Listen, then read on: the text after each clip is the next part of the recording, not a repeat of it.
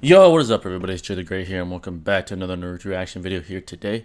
And today we have yet another video by the rate 6, and as you can tell by the title, this is Tobirama versus Sasuke, the real winner. So folks, this is a very intriguing hypothetical. However, respective versions of these characters greatly matter when determining who would win in the event that these two were to battle. Sasuke is actually inferior to Tobirama for quite some time, at least from what we see narratively. So this is a very intriguing one, and I'm interested to see what 6 has to say about who would win this one in their respective versions. So before I begin, any loves greatly appreciated. Hit that like button, turn on bell notifications to stay updated with yours truly. And if you're new and you enjoy man and you mess with the kid, make sure to hit that sub button, because once you do, become part of the family forever. But let's not waste any more time, screen. See what 6 has to say today. And Uchiha versus the number 2 Uchiha hater, behind Danzo, of course. This battle was extremely close to happening during chapter 620 of the manga and episode 366 of the Shippuden anime, wherein Tobirama, after hearing Sasuke would destroy the village, begins to flare up his chakra in what I would consider a classic scene by just lifting his finger. Of the first 4 Hokage, I think Tobirama gets the least recognition in the community, not because he's bad or anything, but his importance to the story is mentioned very subtly, whereas with Hashirama, who we get to see his entire fight with Madara, and we're constantly told about how special and powerful he is, with his one-of-a-kind wood style, through multiple credible sources like Orochimaru, Yamato, Kabuto, the list goes on. Then you have Hiruzen, who is the Hokage we're introduced to at the beginning of the series, sort of sets the standards for what a Hokage should be. I mean, even in his first fight since his introduction, he sacrifices himself for the better of the village. And then Minato, who has an iconic fight paired with a sacrificial end, and being the main character's father, Tobirama, prior to the war, kind of just gets some here and there statements. We don't really know much about him. So today I hope to give Tobirama some of the recognition he deserves, and Sasuke as well.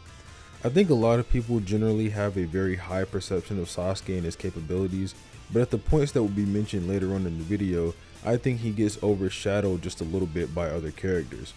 This video will feature each combatant in 2 different forms, which, as I said, will be mentioned a bit later into the video. But I'm done rambling now. I know the intro is fairly long, but it seemed necessary. If you like Naruto versus battles, be sure to leave a like on the video and consider subscribing. I have loads of other versus battles on my channel you can watch after this one, but let's start. To start off with establishing the forms of the characters, Tobirama's are just going to be his alive and Edo forms. However, to establish Sasuke's forms, I think it's important to note Sasuke's power growth once he started using the Mangekyo Sharingan. Sasuke, after developing the Mangekyo, had become consumed with hatred way more than usual, with even his teammate Karin, a censoring shinobi, pointing out how his chakra was different in the early stages of the summit ambush. When Obito talks to Naruto during this very same ambush, he informs Naruto on the story of the Senju and Uchiha alongside Sasuke's motivations. In chapter 462, Obito says that hatred is Sasuke's strongest weapon, friend, true source of power, and his shinobi way. This is very important as it helps show that Sasuke's gaining of hatred throughout the series is correlated with a direct power increase. Although this is made very apparent during the summit when we see Sasuke getting new forms of Susanoo and getting stronger due to hatred, it tends to be glossed over by some in the war. Sasuke, after gaining a huge power surge with the EMS, encountered his revived brother not too long after. After the Kabuto fight and Itachi giving Sasuke motivational words and memories, Sasuke claims that his hatred for Konoha has grown even stronger.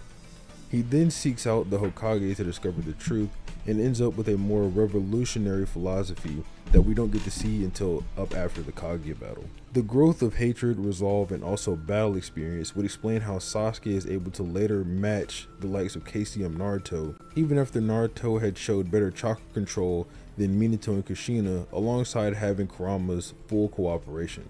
Later on, we even see Sasuke use abilities like Inferno style Susanoo arrow, which is able to perfectly match KCM Naruto's Super Odama Rasengan and a full-bodied humanoid Susanoo, both abilities which are absent in the Kabuto fight. We see Sasuke's growth hit its peak before he encounters Hagoromo in the fight against Jubito, when he's able to make a perfect Susanoo, fight alongside Kurama Sage Mode Naruto, and help create the Majestic Attire Susanoo without any assistance from Jugo or Naruto's chakra. Now that all that has been established, the forms of Sasuke being used will be his peaks during the Samurai Bridges battle, Kabuto fight, and the Jubito vs Allied Shinobi Forces fight. Now, Sasuke and Tobirama both have quite unique power sets compared to their peers in the Shinobi world.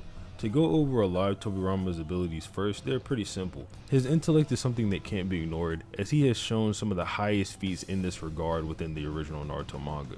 He has created ninjutsu such as the Edo Tensei, Flying Raijin, and Shadow Clone Jutsu. He shows knowledge on Mount Miyaboku and Sage Mode, but this is likely due to his elder brother being a Sage Mode user. It's also been noted by Madara that it's Tobirama's MO to strike an opponent when they perceive that they have already won the battle, implying that to an extent he's a crafty fighter. He has shown Kage level water ninjutsu even in his weakened Edo state in part 1, while only using one hand seal for each, showing high levels of chakra control as well. We see more uses of water ninjutsu in the war arc with his ability to shoot water needles and sever and pierce the god tree. Tobirama helps create the 4 Crimson Ray formation barrier ninjutsu in chapter 631, which is stated to require 4 Hokage class shinobi to create and to be dozens of times stronger than the 4 purple flames formation that contained the battle between Hiruzen and Orochimaru. Considering Tobirama is putting in 1/4 of the work of this jutsu that's dozens of times above the Sound 4s, it's likely he has the capability of creating barriers 6 times above that one that contained the battle between 2 Sannin level shinobi. While maintaining this barrier, Tobirama creates 2 shadow clones, which he says is an embarrassment and is likely nerfed due to having to help maintain the barrier. He has shown high proficiency with the Flying Raijin jutsu, which likely led to him boasting the fastest speed of any shinobi during his time. Using this Flying Raijin, he's able to simultaneously teleport Minato and Naruto using their Kurama avatars at the same time. Tobirama's usage of the Edo Tensei jutsu hasn't been shown to be something he can do on a whim without any preparation, and later uses of it by users such as Kabuto and Orochimaru have been confirmed or implied to be much superior than his. We also don't know who he did revive using the jutsu, so either way it won't be considered in this battle. One of Tobirama's most powerful, if not the most powerful jutsu that he has in his arsenal is the tandem explosive tags. Introduced in chapter 639, it's referred to as his jutsu that he used in conjunction with his Edo summonings in the past to clear out battlefields. Tobirama claims this is the first time he's ever used the jutsu himself, and the 4th data book corroborates this. The description reads, tags that summon more tags that then explode, a special explosion tag. The 2nd Hokage developed this for the purpose of combining it with Impure World Reincarnation. Upon activation, due to the devastating explosion, it is highly probable that the jutsu caster will be caught in it. If a live person performs the technique, death is inevitable, for it is a blast technique that sacrifices one's life. So this devastating jutsu will be used for Edo Tobirama and not a live Tobirama, alongside any of his Edo Tensei stamina it's a last and resort immortality type abilities. of ability. The last ability to cover for Tobirama is the Bringer of Darkness. The Bringer of Darkness is a mid to long range A-rank ninjutsu that puts a veil of darkness over the opponent, blinding the opponent and leaving them vulnerable to attacks. Although Tobirama's usage is anime only in episode 72, and Hashirama uses it in the manga and is the only listed user in the 2nd data book, however, the 4th data book lists Hashirama as a user of the 5 basic nature transformation and Yang, while Tobirama is listed as a user of the 5 basic natures plus Yin and Yang. This would be very weird as Hashirama has literally used a Yin released jutsu in front of our very own eyes. You can say that Kishimoto either forgot to give Hashirama Yin and wanted him to be a Yang user for the sake of some narrative. Regardless, it wouldn't be too far-fetched to say Tobirama has the jutsu, as it was probably developed to counter the Sharingan during the Warring States period. To now go over Sasuke's abilities, I'm just going to go through a quick synopsis of his abilities before the summit. It goes without saying that Sasuke has been shown to be proficient in fire and lightning style ninjutsu, of course, Genjutsu, Kenjutsu, Shuriken Jutsu, and of course his Sharingan. The Sharingan is one of the 3 great dojutsu that gives the user enhanced perception, Genjutsu, and the ability to copy jutsu. Sasuke's Sharingan is especially gifted, as even Orochimaru said that Sasuke can see and conceal things with his Sharingan that even Itachi could never dream of.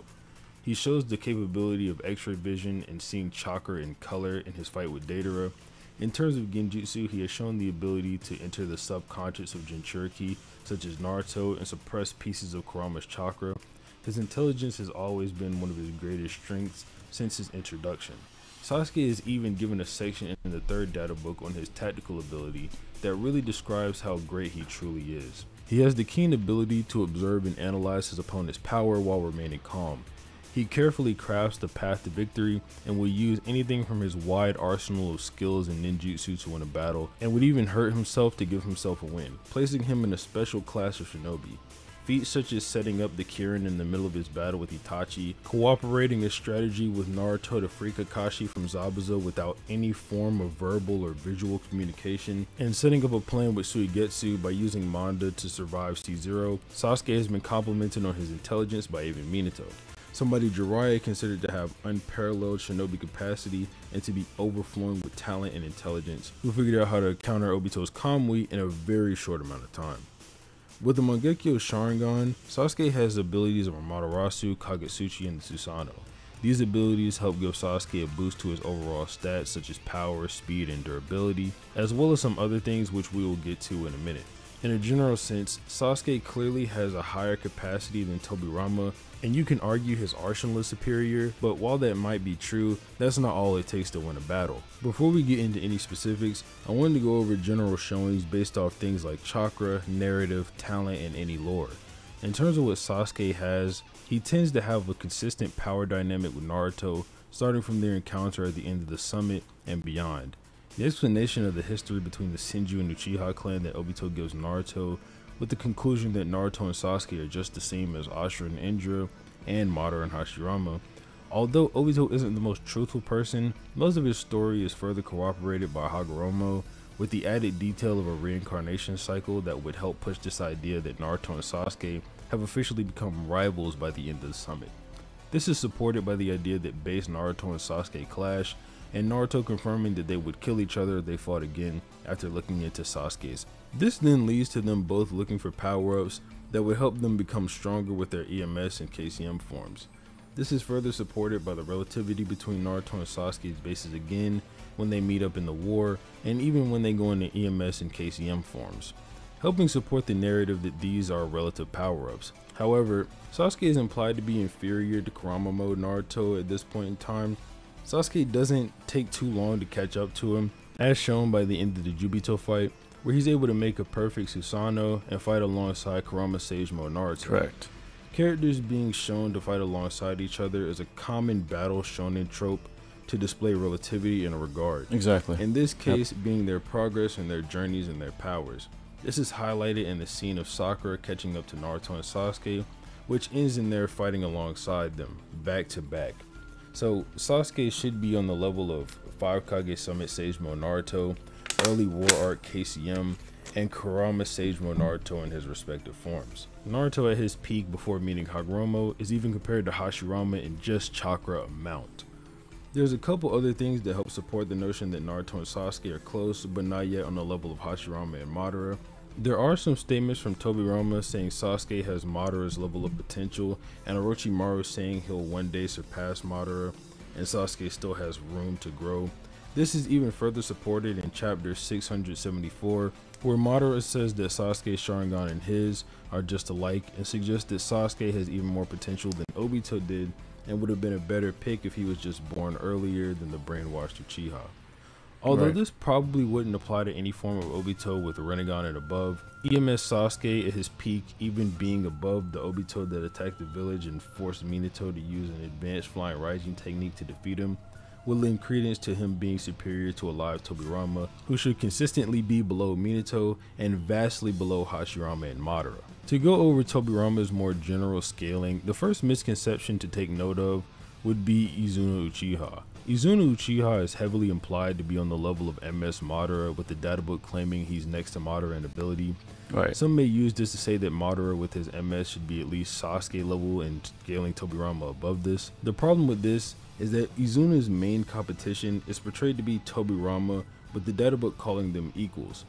To then scale this to Sasuke, who doesn't always grow by fighting an equal opponent or opponents, would be fallacious.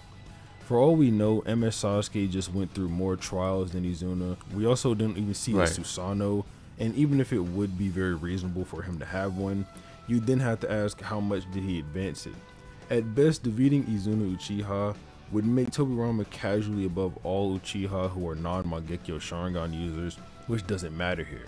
It can be argued that the Part 1 Konoha Crush battle does display base Hashirama and Tobirama being comparable in terms of taijutsu power, which would be fine. Hashirama is shown to be clearly above Tobirama, but this can likely be due to his healing, his wood style, and his vast reserves of chakra he uses to flex on Tobirama to make him calm down. Speaking of Tobirama being calmed down, that chakra flex feat against Sasuke should be something to discuss for the topic. Although Sasuke has a clear work of concern on his face and a sweat mark, he doesn't even instantly activate his Sharingan in response to this threat.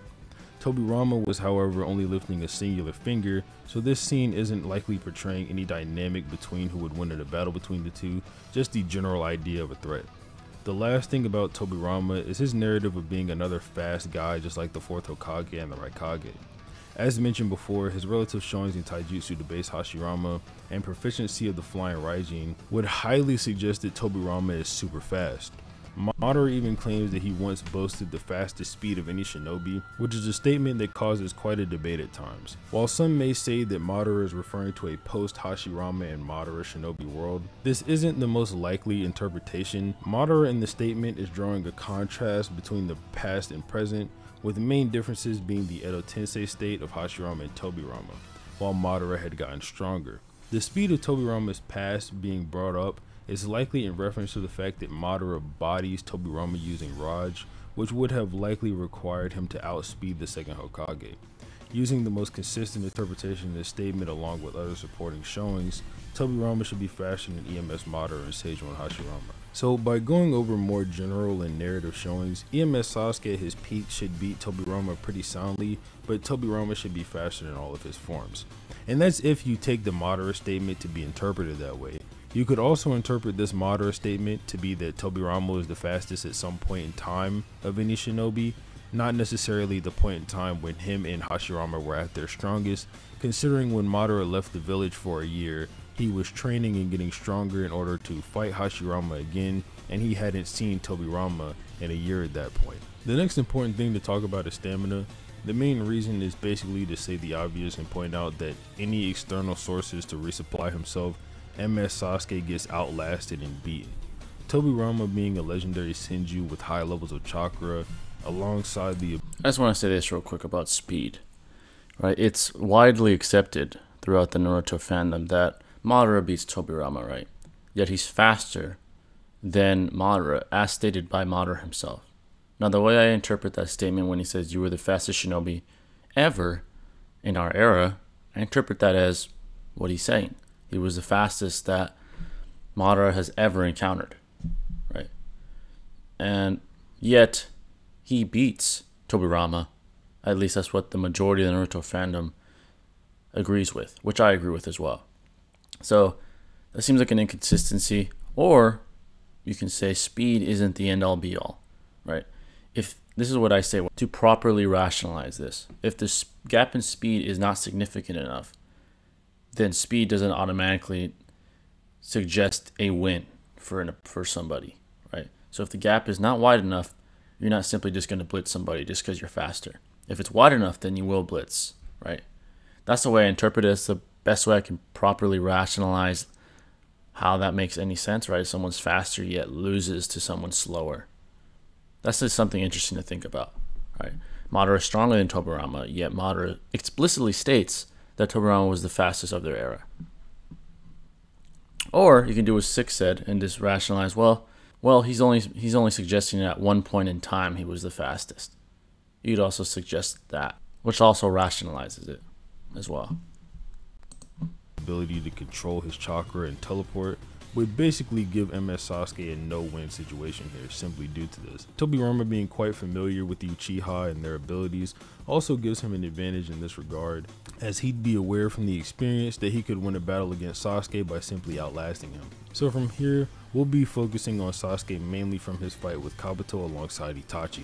Going over the more specific stats of the characters, it has to also be called out that Tobirama is one of the characters who has very little AP or durability showings. In terms of his taijutsu, if you want to say he's base Hashirama and Edo Madara level, this would mean his durability is above the likes of the 4th Raikage's AP, going off the fact that Madara was able to tank his punch. Tobirama's AP should also not be too far from this if he is comparable to base Hashirama, who was shown to be able to clash with Edo Madara. Going off of the Part 1 Hiruzen versus Orochimaru battle, you could also argue Tobirama is physically above old Hiruzen, who can match the level of Sannin. Although this is all nice, it clearly doesn't stack up to the Kabuto fight Sasuke, who has reached above Sannin level power with just his MS. Except he doesn't tire out so easily anymore. Even if you were to bring up things like Tobirama forcing one-eyed Sage Madara to use the Susanoo to block his water needles, it's a sneak attack that Sasuke would likely anticipate due to his high analytical abilities. We also don't know much about Madara's durability, except that it should be somewhere above the previous showings, which doesn't change the conclusion of this battle. Sasuke's speed should be comparable to KCM Naruto around this time, using the 4th Raikage, who's stated to have speed not inferior to Minato. Naruto's ability to perceive this character's top speed and activating the body flicker before getting touched should be something Sasuke should be capable of, if not better. Sasuke's ability of insight has been praised by even Orochimaru as a child, so it's not crazy to say that Sasuke with his EMS should be capable of doing something like Naruto did and reacting with a dojutsu. This wouldn't necessarily scale Sasuke to A and Minato's full speed, as A gives Naruto a warning before coming at him at a linear fashion, making it much easier for him to react to. Regardless, this will show Sasuke's perception and reaction speed should be able to keep up with Tobirama to a level. Unless you think Tobirama is just much faster than Minato, which is just funny. Yeah, the best you can try not. to argue for Tobirama here is outlasting his opponent, but considering Sasuke having the EMS, this is probably just not going to be the case. Sasuke also has abilities to deal with Tobirama's speed, such as guarding himself with the Susanoo and Amaterasu, and spreading the black flames all over the battlefield. Even if you can argue he can't tag Tobirama via normal means, in terms of Sasuke's forms versus alive Tobirama, Tobirama seems to only be above MS Sasuke due to stamina issues. Now, if you notice one thing that's been put off for most of this video, it was Edo Tobirama with his tandem explosive tags. This jutsu was used for the purpose of attacking Jubito, despite Hashirama claiming that he is stronger than him. Considering Obito has even used a True Secret Orb shield to block this jutsu, any form of Sasuke is not looking too good against this jutsu in specific. This is an insanely overpowered jutsu alongside the ability of infinitely regenerating stamina and immortality, which just kind of makes this fight a little too easy for Tobirama, with him getting a very easy win condition. Even without this jutsu, Sasuke being able to defeat an Edo is very questionable, with his possible best option being to constantly burn somebody with the flames of Amaterasu and just leaving them burning in a hole or something like that. But that's going to wrap up the video. Just for a quick conclusion, so everyone knows, any form of MS Sasuke is probably going to lose to Tobirama, whether that be Edo or alive. EMS Sasuke is likely going to beat alive Tobirama. Agree. And then if EMS Sasuke fights Edo Tobirama, he's likely going to get beaten due to his inability to seal him and Tobirama's tandem explosive tags. But that's going to wrap up the video. If you like the video, be sure to leave a like on it, and Edo's a problem because it's sealing, right? Yeah, and besides that, have a nice day. Peace. All right, that's the video. Definitely want to get my thoughts on it. It's pretty well done. I agree with just about everything said. Now going down the versions, right? MS Sasuke against alive Tobirama most likely loses, right? Up until 5 Kage Summit, when he starts to develop speed that's relative to A, right? The 4th Raikage, who's relative to Minato to some extent. Minato's still faster. So from that, you can extrapolate that Sasuke possibly has the speed to contend with someone that has the speed of Tobirama, right? However, I think his stamina would be an issue, and Tobirama being a Senju, you can extrapolate that he has high levels of chakra, similar to his brother, and similar to Hashirama's granddaughter, Tsunade, right? So you can extrapolate that he probably has high levels of chakra, more experience, and is familiar with an Uchiha arsenal, right? He's familiar with an Uchiha arsenal. So I tend to lean towards Tobirama. He most likely wins alive. Edo most definitely, because he doesn't have stamina issues, so that would even be probably more of a clear victory for Tobirama. Now EMS, it gets interesting for sure. EMS, right? EMS Sasuke was relative to KCM to Sage Mode Naruto when they were fighting Jubito.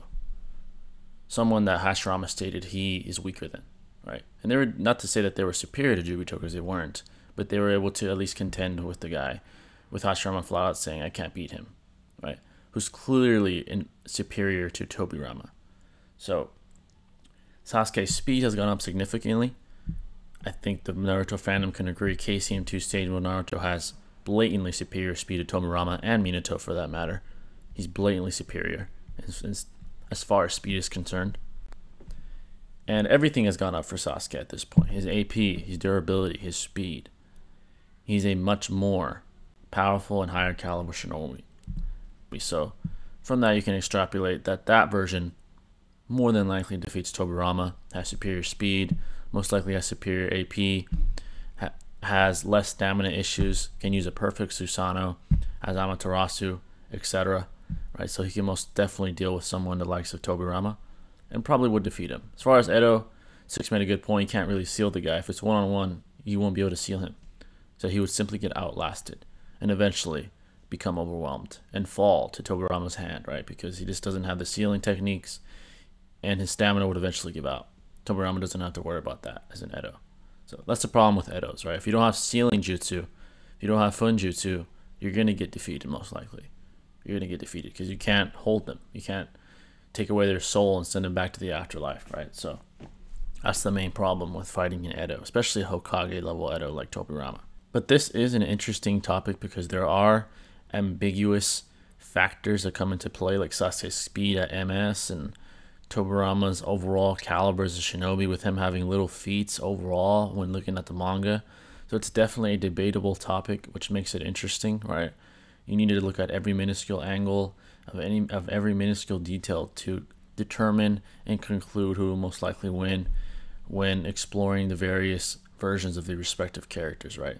So empirical evidence definitely matters, but at some point, when every little minuscule detail is touched upon, you have to start using rationale and logic to conclude what's the most rational interpretation, right? That starts to matter as time goes on. So this is one of those, right? There's several topics that are like this.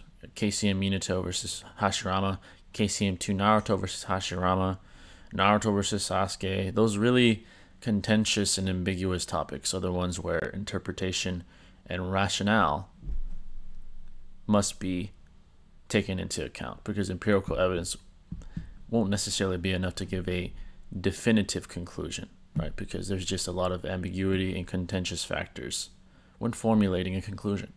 So this is one of those very interesting. Six gave a great take, and I basically agree with most of what he had to say.